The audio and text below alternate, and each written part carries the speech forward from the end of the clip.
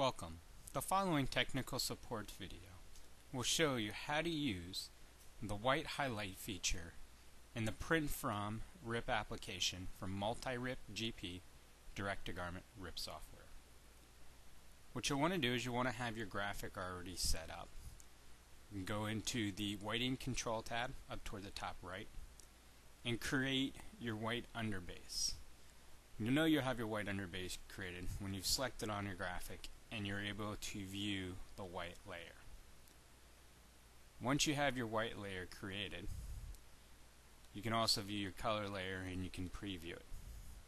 In this case, what we're going to want to do is anywhere in this graphic where there is white showing, 100% white ink, we want to hit it with a second pass of white ink that'll go down at the same exact time as the CMYK layer.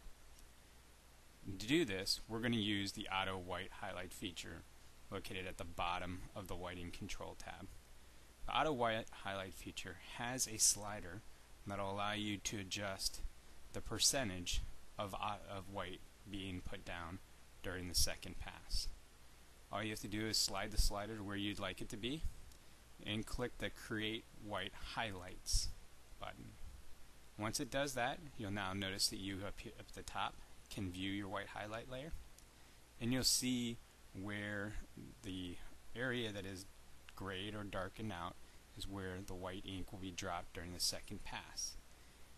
When you're previewing this, if you think you want to drop a little bit more ink, all you have to do is move the slider over a little bit more and click the Create White Highlights tab, and you'll watch it get darker. It's just going to show you that there will be more white ink dropping down. Again, this won't show up necessarily during the white underbase or the color, but it will show up during the preview of it. In addition, if you would like to create your own white highlight layer, you can click on the Import White Highlights layer and then find the layer and import it in. It can be any TIFF, JPEG, bitmap, PSD file, or any other raster graphic.